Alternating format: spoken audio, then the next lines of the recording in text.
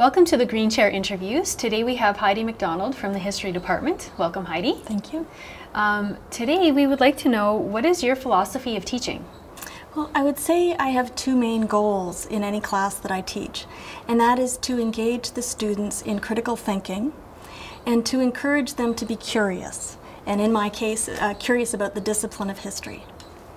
Okay. And then I'd say overall, I'm also thinking of setting an example for the students too in any class. So I really endeavor to be energetic and to be very, as prepared as I can be, and also open to ideas.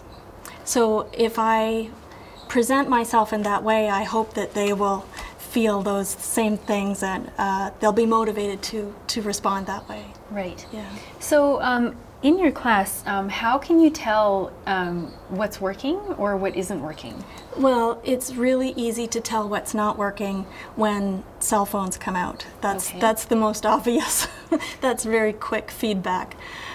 So when they're all looking at me and engaged, it couldn't be more obvious, I find. When I can feel energy dropping sometimes, and I respond very quickly to try to bring it back by asking a question any way I can. Okay.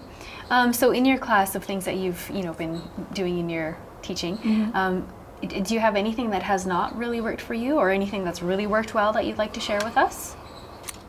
Well, I think that a combination of lecturing and discussion groups, whether that be formal discussion groups, and I have in my second year classes, every second week I have a day devoted specifically to small groups, and they have the questions in advance. So, but I find that depending on the level, that works often at the lower levels best in combination with lectures.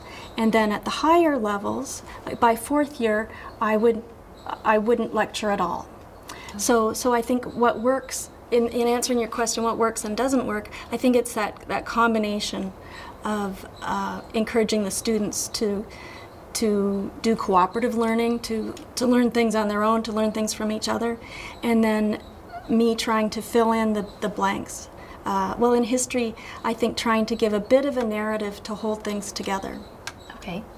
So I know this kind of varies between the different levels of classes, but how would you typically prepare for a class? I think the only way that I can prepare for a class is by putting a lot of time into it. I wish there was another way, and I would have thought that after 14 years of teaching, I'd be more efficient and I'd be quicker, but I'm not. It's just, I think the main thing is immersing myself in the material so that I feel really fresh. So I know what the lectures will be in advance, and I just go back to my notes, I go back to the textbook, I try to make it fresh, because I know the first time teaching something can have the most energy. And for me, after 14 years, that's a while ago, so I try to recapture the energy by just diving in.